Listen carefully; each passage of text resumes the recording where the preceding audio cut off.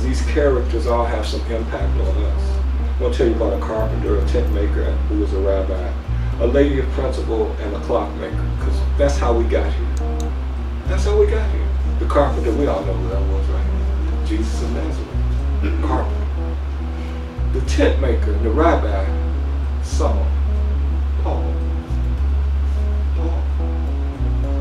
The lady of principle, somebody you may have never heard of, Annie Hutchinson. And the clockmaker, P.P. Quimby, father of Luther.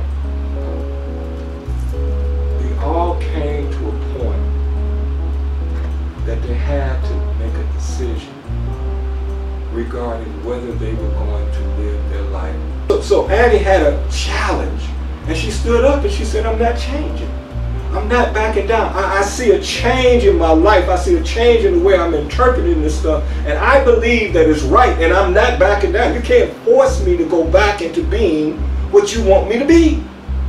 So our first three folks, challenges to make a change, challenge to make a change, challenge to make. They saw the light, and then they were challenged to live the light they saw.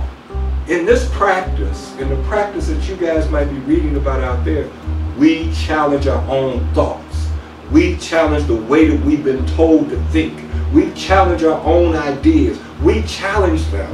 And then we have to make a decision where we stand up on the principles that we have come to find and trust and say, I believe in this stuff, I'm going to go forward.